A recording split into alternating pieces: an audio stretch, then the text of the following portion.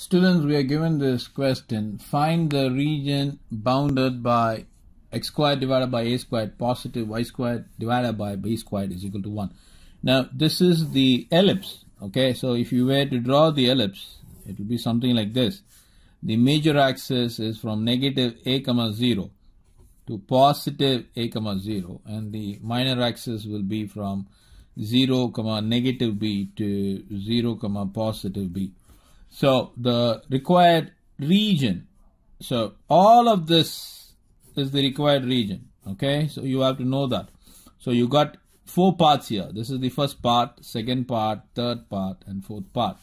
So the required area for this would be 4 times. There are 4 regions are there. The limits are 0 to a.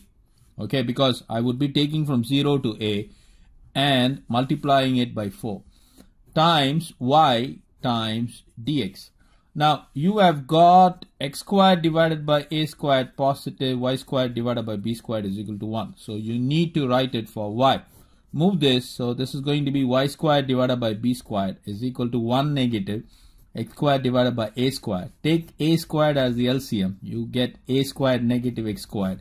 On the left you get y squared divided by b squared. So I'm using this part. So I have got y squared divided by b squared is equal to a squared negative x squared divided by a squared.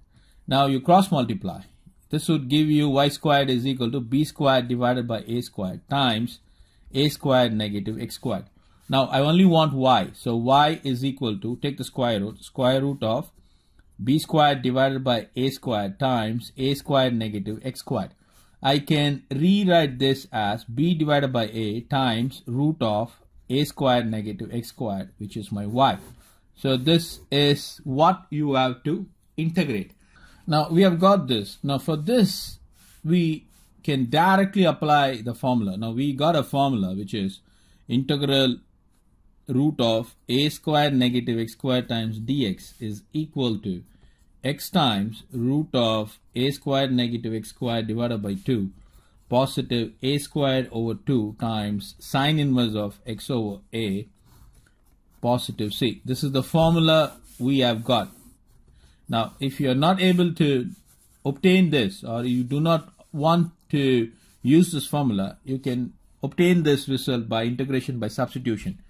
You can just leave a comment asking me how to obtain this formula. I can give it to you. Now this can be rewritten as 4b divided by a, substitute this formula, x times square root of a squared negative x squared divided by 2 positive a squared over 2 sine inverse of x over a. The limits are 0 to a. Now you have to substitute the limits. So if you were to substitute the upper limit, 4b divided by a of, substitute the upper limit, a root of a squared minus a squared divided by 2 positive a squared over 2 sine inverse of a over a. Okay, this is for the upper limit. Negative, substitute the lower limit, which is going to be 0 times. When you substitute the value 0, everything is going to be 0 here, right? It doesn't matter. There's no point in substituting any values for this quantity. This is positive sign, so it's going to be positive. Substitute 0 there, so it's going to be a squared divided by 2 sine inverse of 0. Okay, sine inverse of 0 divided by a. So you close the parenthesis. So clearly this is going to be off. Sine inverse of 0 is going to be 0. So you have got 4b divided by a squared minus a squared. This is off. The only thing that you have got is a squared divided by 2. A and a can be cancelled, giving me sine inverse of 1. Now I rewrite this as 4b divided by a times a squared divided by 2 times sine inverse of 1. That is going to be pi over 2. Okay, so a and a gets cancelled.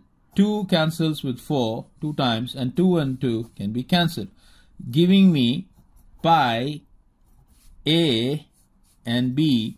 This is the area. So place square units.